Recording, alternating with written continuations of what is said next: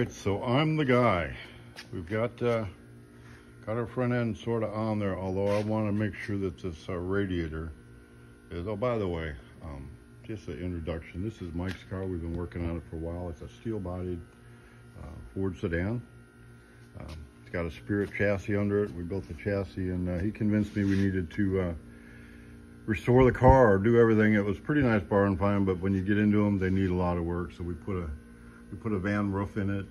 Got a lot done to it so far. So now we're putting the finishing touches on it, and what we're going to do is we're going to put the hood, turn it into a one-piece hood, hinge it so that it hinges, so you can open it either direction with the hinges.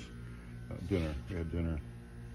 And working on that, I put some backbone braces in there. And now I need to figure out how to get my front with a nice line, super clean, so that when it goes on that grill shell, it looks like it belongs on that grill shell. So I came up with the idea of not rolling the front edge, but actually go ahead and I took a 1/4 inch rod and I bent it to shape. So I spent a little bit of time on it. I mean, this is about all I've done today, but I'm the guy.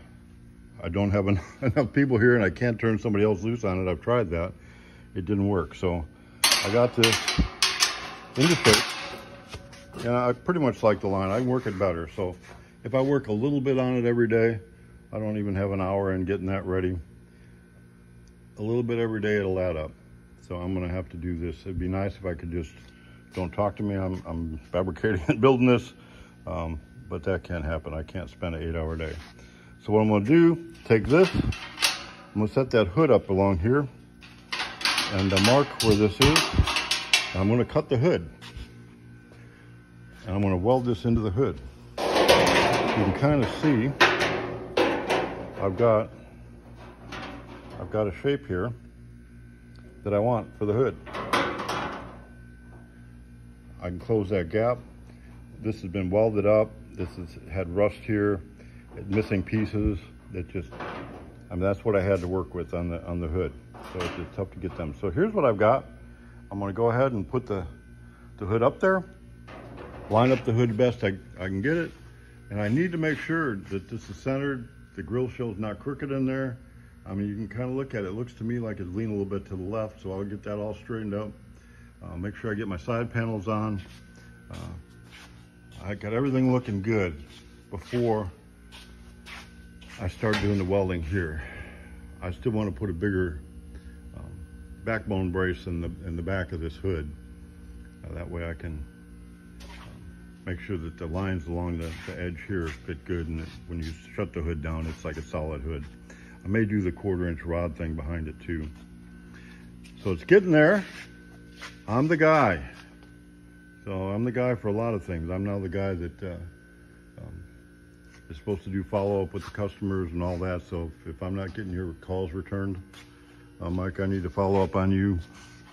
There's a lot going on, and I've got just a couple people, and I'm not going to put warm bodies on. We really need to have skilled people. And I can't put multiple people on that watch a YouTube video or think they want to do it and went to school and got a diploma that says they can do it, but they didn't learn from anybody that even knew how to do it. Can't do that. Working with educators that want to work with us. That's my new approach to it. Education has been in its own bubble, in its own world for 30 years. So I'm kind of a disciple of Mike Rowe now. The dirty jobs guy. Let's just get it done.